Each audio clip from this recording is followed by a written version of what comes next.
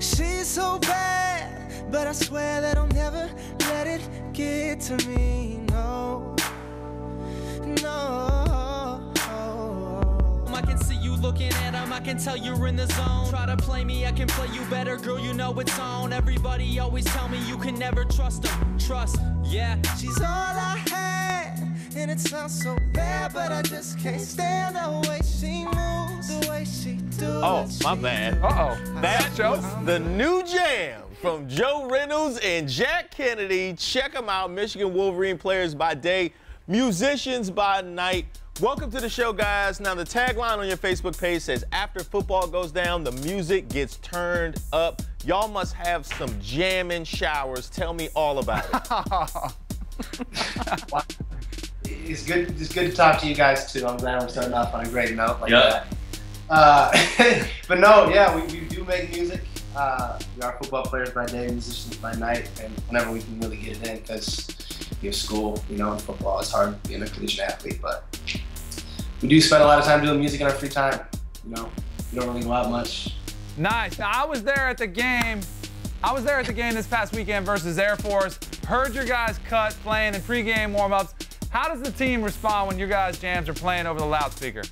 Oh man, Denard was loving it. He kind of got his head bobbed. But I think those guys, they just really enjoy kind of seeing something, maybe high quality audio from the players. And I mean, our song's about Kenny, so he obviously feels that one. Yeah, let's talk about your most recent song, Kenny's Anthem. You guys really inspired by your senior linebacker's dating life, huh? I thought that was Kenny Powers. No, Kenny Devins. Yeah, he's always loved our music, and I don't know, he's had an on and off relationship for, I don't know. Understatement. I don't know. You know, it's been kind of brutal. And they've been going back and forth for a while, and I don't know how really we decided to write a song about it, but I mean, it was just a golden ticket, really. I mean, I've never seen a relationship like it before. I mean, you know, Kenny's always filling us in on what's going on with him and his girlfriend. I guess they're actually together now. We found out today they got back together, so. Yeah, and it's just a relatable concept, because I think a lot of people go through similar things, especially in college. Have either of you ever picked up a girl on the swing set? Or is that like a Michigan thing? Absolutely not. Absolutely not. No, not a Michigan. just for the video, man. It was all staged. Hey, where else do you guys find inspiration? You got it from Kenny. Do you guys find any of it from the football field, from some of the trials you guys have been through? Where do you get your lyrics from? I would say definitely football, but we try to stay away from being too like explicitly football. You know what I'm saying? Because we want people to really feel us for our music. And I think there's a fine line, because football is such a huge part of our life and it's so important to us. But at the same time, we want people to see us as artists, and not kind of like just some guys trying to get publicity because they made a song that said Michigan in it.